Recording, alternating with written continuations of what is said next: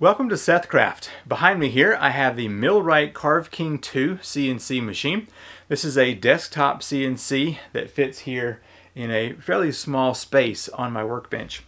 Today I want to test out how well this cuts into metal. So I have got an aluminum bar, which I picked up from Lowe's quite a while ago. I also have some bits that are specifically designed to cut into metal. I'm going to be using Easel, and it has some presets that is supposed to be designed for aluminum. So let's get our piece measured, put on the CNC, and then head over to the computer, and then we will see how well the Millright Carve King 2 will cut into this aluminum bar. This does have the Makita router on there, so it has plenty of power. I've got some calipers. Let's see what their thickness is here.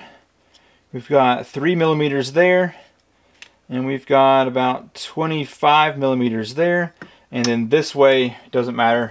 Let's just say something arbitrary like 100. All right, very good.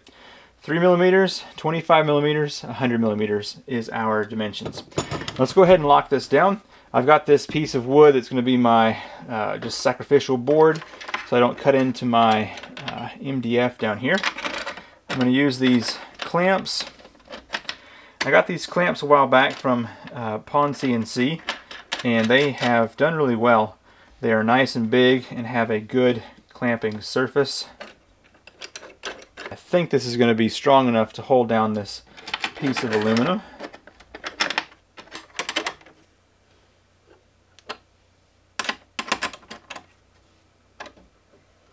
Yeah, that is nice.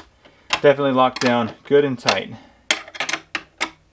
Alright, this is Easel. Let's go ahead and adjust our surface here.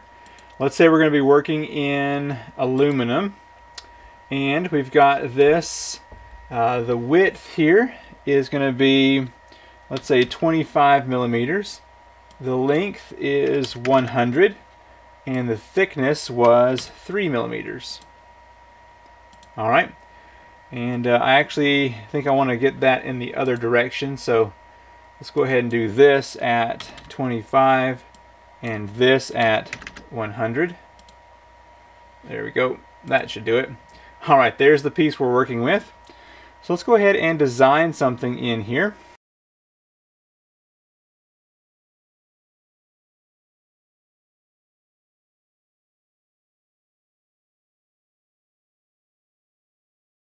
Alright, there we go. That's a shape you definitely could not cut out with a drill, so it'll be nice to see this here cut out on the CNC.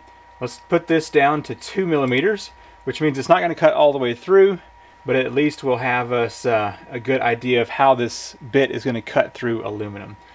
Alright, I do have an 1/8 inch bit here, so that's good. Let's see what our cut settings are. And we want to make sure that we are definitely set to aluminum. So our feed rate is 127 millimeters, plunge rate is 76.2 millimeters per minute, depth is 0.1 millimeter, and this should be fine right here. Alright, let's make sure we are prepared. We've got our thickness here is 3 millimeters, confirm. We did lock it down. We've definitely got an 1/8 inch bit. Now let's go ahead and put our machine here on this side by jogging over here.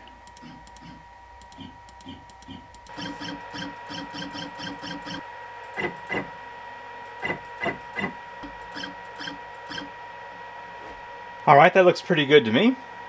I'm going to use this as the new position. I'm going to raise the bit.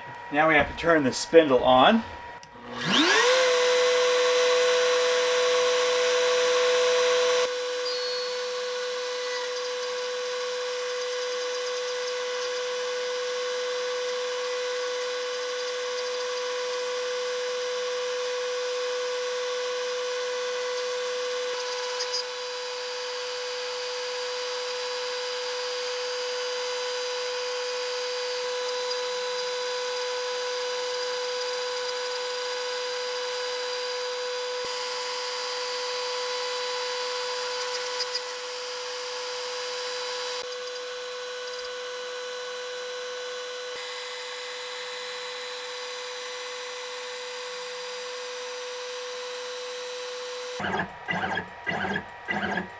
I stopped this job a little bit early because it still had 20 minutes left on it, and that was just taking quite a while. But let's go ahead and pull this out of the clamps and see how well it looks.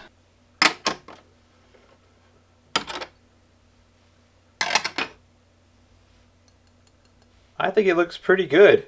It was getting pretty close to the 2 millimeters, I feel like, as you can see right in there. But I think the speed that we were cutting at could have been improved or increased significantly, because this router wasn't struggling whatsoever with this aluminum bar here. Alright, very cool. I like that a lot.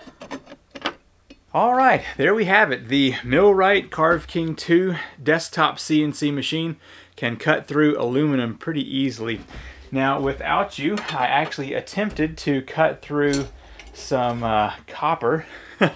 This metal is a lot more difficult because it burrs. Let me see if I can zoom in pretty close so you can see that. So there are burrs on the copper and no burrs on the aluminum. But it is able to cut both of these. But I definitely would probably stick with the aluminum with this machine because of its strength here. Alright, if you want to check out the Mill Right Carve King 2, I will have a link in the description down below to their website. And if I can find the link where I purchased these bits, then I will also link those down below as well. I'm Seth with the SethCraft Workshop, and I will see you in the next video. Bye.